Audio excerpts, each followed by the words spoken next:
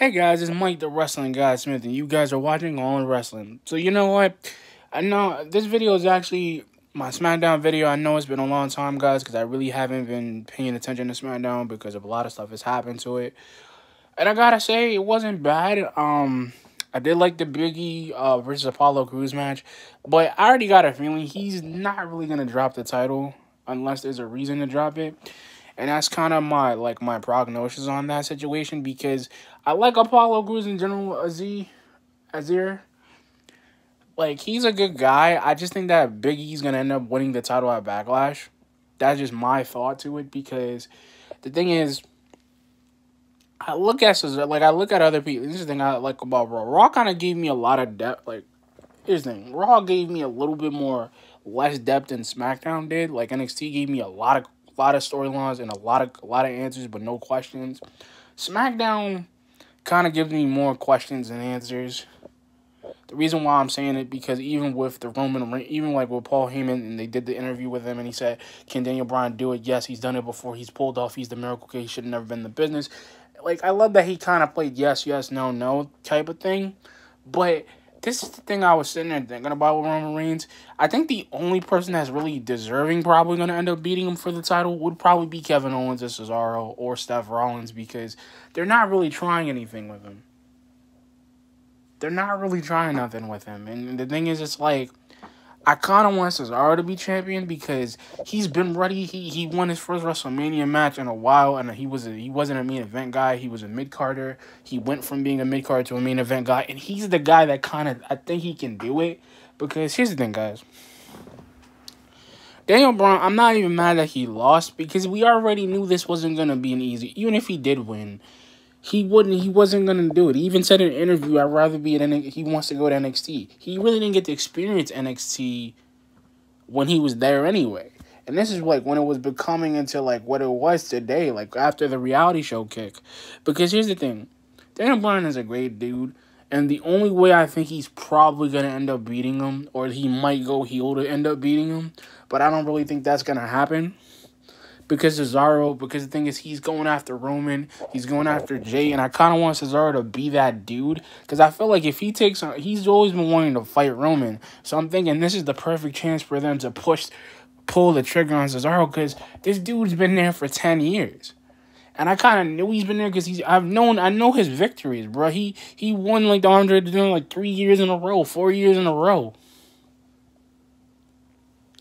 And the thing is, they have never really given him a shot to really become a single champion. They made him a tag champion. They've made him like triple crown tag champion, but never like single crown. And I really think they should have done more with him because he's got the strength, he's got the charisma, he's got the way he wants to do something. He kind of wants to do something, and I see it. I kind of see it in a way that. This is what I really feel like they should do next week. I really think that Cesaro should beat Seth because once he beats Seth, he can be like, you know what, Roman? I challenge you at Backlash. They should do a title match at Backlash.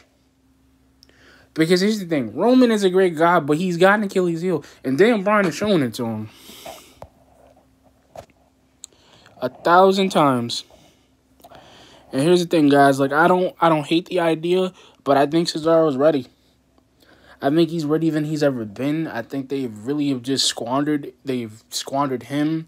And there's so many people on SmackDown that I can't see beating Roman except for Cesaro and Seth. I could see Kevin Owens doing it.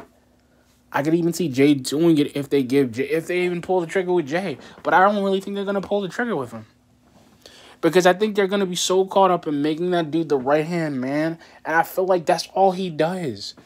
That's all he's ever doing. It's the same thing with Sami Zayn trying to help out Apollo Crews. He's always being the swarmy. He's like being the heelish swarmy dude that we know he can be. But the thing is, it took him 5 years to become heel? 6, 7 years? 8? And they're not even trying with the guy. And if I was WWE, I would have been tried with this dude. I would have figured something out with him. I should have, and that's the thing. Jay Uso is never going to be main event Jay. He's never gonna be main event guy. He's like, Roman's a great dude, but that's all he's gonna end up doing. He's gonna probably end up getting beat for the Universal title. Because the thing is, everybody wants it. So you got all these dudes who want to step up to challenge you. Then if you beat everyone, who are you gonna take on? Brock? If he even decides to come back? And the thing is, they can't even figure out in their mind how they're really gonna do it, because the thing is, they don't know what they want to do. They're little dummies, because if they knew what they wanted, then they'd probably be okay. I wouldn't mind it if they weren't trying to push the dude to make him a champion. I would have been fine with that, but they don't. They don't even know how to book this dude. They don't even know how to give him a solid booking. And that's the sad part. Because Jey Uso is a guy who's got tremendous charisma, tremendous wrestling ability. What ends up happening to him, he ends up being right-hand man. And that dude is never going to become a single champion. Because you know why? Because even if Roman said, you know what, Jey, why don't you go after the Intercontinental Champion? Never even suggested it. Paul Heyman's the special counsel. He's a manager. He could have suggested that to Jey. But no, they don't even want to give that dude a title at all. They want him to be the right man, the right hand Joe. And I don't understand that. I don't. I don't, bro. Like, I'm sad, but I just don't. Even with Smackdown tonight, I kind of figured he was going to be there. And this is what I mean. SmackDown was great, guys, but it's really just leaving the question. It's really leaving the hanging question, who's going to beat Roman Reigns? And I think Cesaro's going to be the guy.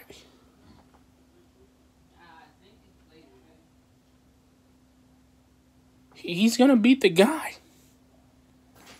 And if he's the guy that they need, then they need to put him. They need to start pushing that dude and putting him in more matches. Like, he needs to be on Roman's tail. He needs to be on his coattails. He needs to start whooping this dude's butt. He needs to. Because I'm tired. I don't mind having Roman as a Universal Champion, but I'm tired of seeing the same thing that happens to the guys that can be Universal Champion. And either Kevin Owens is going to end up messing with Apollo Crews, which I don't mind him doing that, or even with Sammy. I don't mind that rivalry, but we've seen it a billion times before.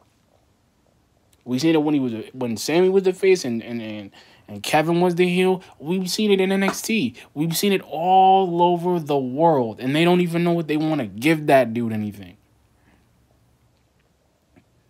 And the sad part, they could take Finn, but they're not going to bring Finn back in this. They're not going to put him on SmackDown because he's happy in NXT. And this is what I mean. This is what I've been saying for the longest time.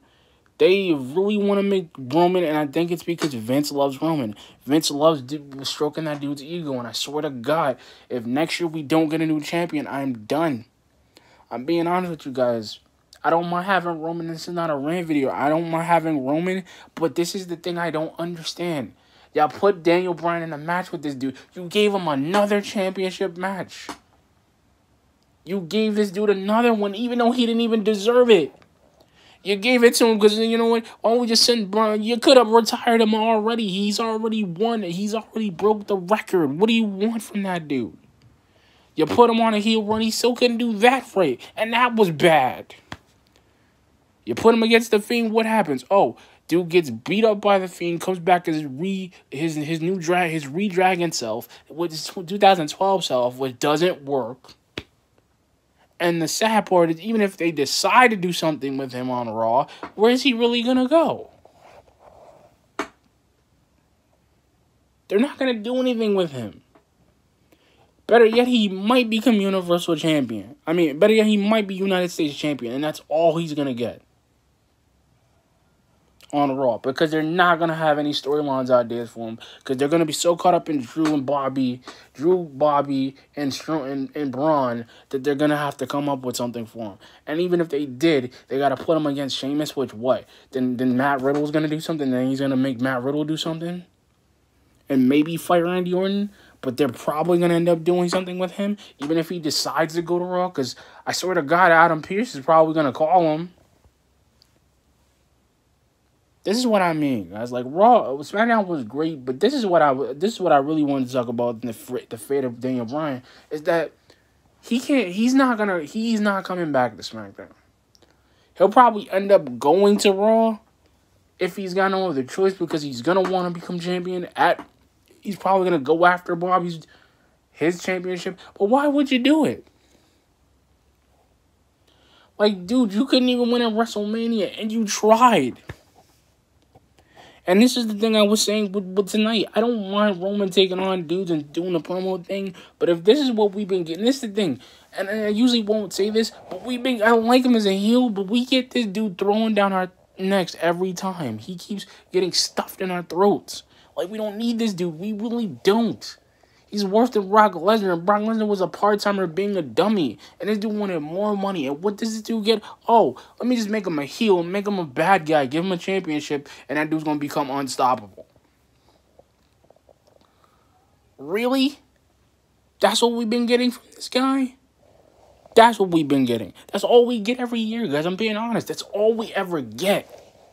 It was like the last, just like when Brock used to come, when Brock won the US, the WWE title, until Drew dethroned him.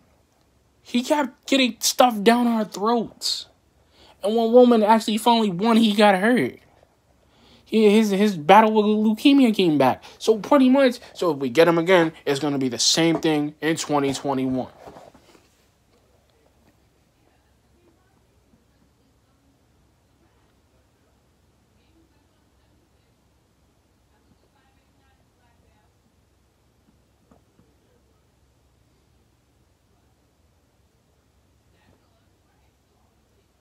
They don't even know what to do with Roman Reigns, and I'm sorry. Because they need to give him Cesaro. Cesaro needs to boost that dude's career, because he's not going to be able to. Because even if somebody, like, Cesaro is going to pull it off. Cesaro's not going to give up, and he's not like Daniel Bryan. He's not going to give up. You're going to have to really beat that dude down to get him. And Jay just coming out of, like, in this thing, he gave it to Roman. He stood tall against him. Jay would have came out. I think Jay should have came out from the side. He should have came out from the barricade and got him. But that's just me. It's like I said, guys. I'm not saying I don't mind Roman, but yo, this is what I mean, guys. That's all we get. We get him throwing down our throats. That's why I stopped watching the main roster. Because we get the same people that should have been champion, or better yet, they don't even want to elevate these dudes even a little bit. And it's going to be really sad. And Monday's going to be even worse. And I'm just going to give you a prediction for Monday. Because I'm telling you, what's going to happen on Monday? Adam Pearce is going to be mad at Sonya Deville for the Charlotte thing. Because he was.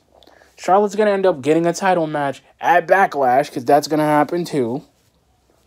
Asuka's going to have to beat Charlotte and beat Rhea to retain. Even if she does win the belt, Rhea's going to want another championship shot. So that's going to be another rivalry too. Which is going to be a good one. But Charlotte's going to keep interfering.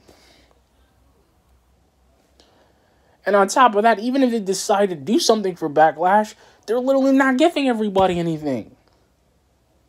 So even with SmackDown, Roman's probably like, you know what, I'll take off Backlash. Or if Cesaro can't beat me, I'll have to give him a title. He's going to beat Seth anyway, so they might as well just give him a title shot. But like I said, guys, SmackDown was really good. This is the thing, I really just didn't really like the Roman Reigns. Because it's like, putting that as a main event was stupid. I really thought it should have just been like at a Backlash more, like at a pay-per-view more than on a SmackDown, because here's the thing. And the amount of time they were trying to push that dude, and I really think it was like more than it should have been like at least a 5-minute match, but it went on to be an hour. And the thing is, Cesaro could have been, that's the thing, they should have let Cesaro take on him. Because I know he's going to go to Adam Pearce next Friday, and he's going to ask him, hey, can I go against Roman? But anyway, guys, like, comment, subscribe. Peace.